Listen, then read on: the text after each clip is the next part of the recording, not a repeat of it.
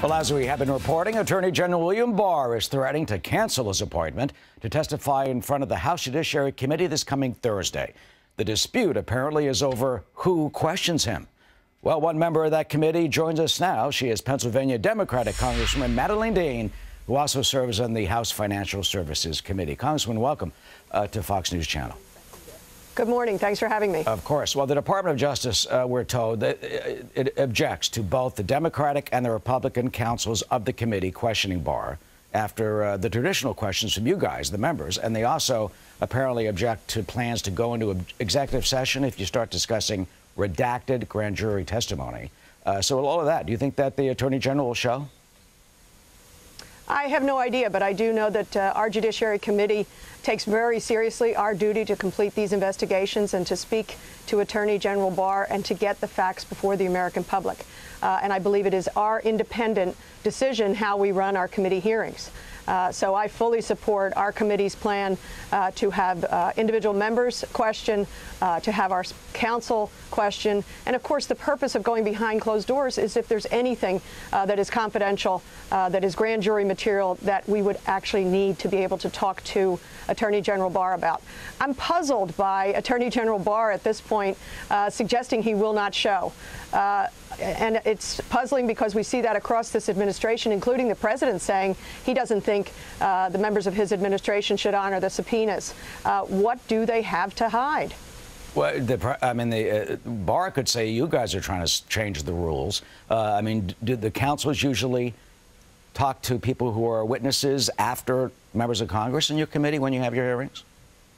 Historically, that has been one of the committee formations, so it is not without precedent. And also, we are a co-equal branch. We actually get to determine fair rules for the operation of our committee, and the purpose is singular: to get all of the information, before the American people. Because let's take a look at what the Mueller report showed. It showed sweeping and systematic interference by Russia in our 2016 election.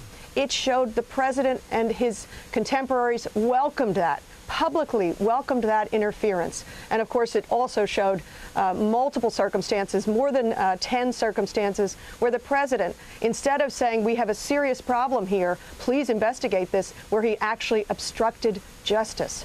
We have every responsibility at this grave time in our history to hold this administration accountable. Well, those 10 that you cite, for example, the claim that McGahn says that the president called him to fire Mueller, I mean, those are allegations. Yeah. And the president denies that he did that.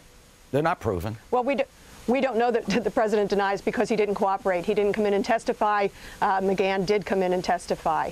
And he testified not only that he was asked to fire, but then was asked to lie about being asked to fire. Can you imagine that?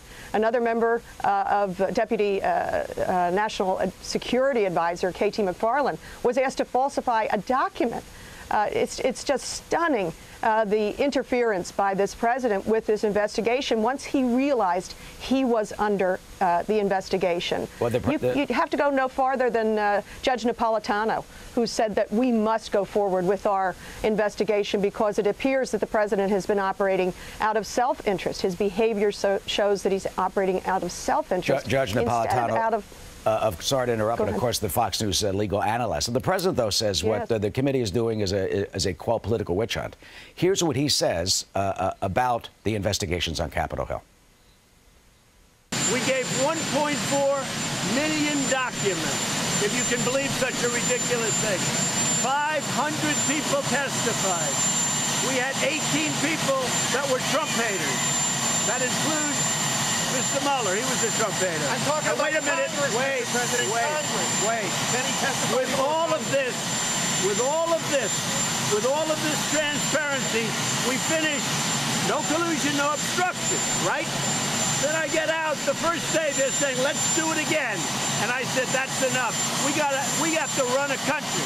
So as the president says, his view, he thinks the Democrats are trying to sandbag him, or is this legitimate and appropriate congressional oversight of the executive branch? I'm confident. I think the American people are confident that this is important executive. This is oversight over the executive. You know, in the large sweep of history, I'm pretty sure what will not be remembered is the number of times this president has said no collusion, no obstruction. They will remember the cruel, corrupt behavior of an administration that tried to cover over their behaviors of obstruction. And again, it is about the faithful execution of his office. We do not see that, and the Mueller report shows that he is not exculpated from obstruction of justice. In fact, there's serious evidence of obstruction, and more than that, the president himself failed to cooperate with this. It's puzzling to me why Attorney General Barr has so mischaracterized the president's behavior in this. Why is he carrying the president's water?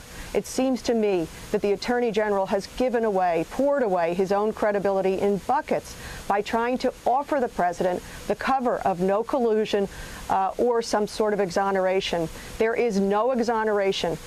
Special Counsel Mueller said if he could so say, he would say so.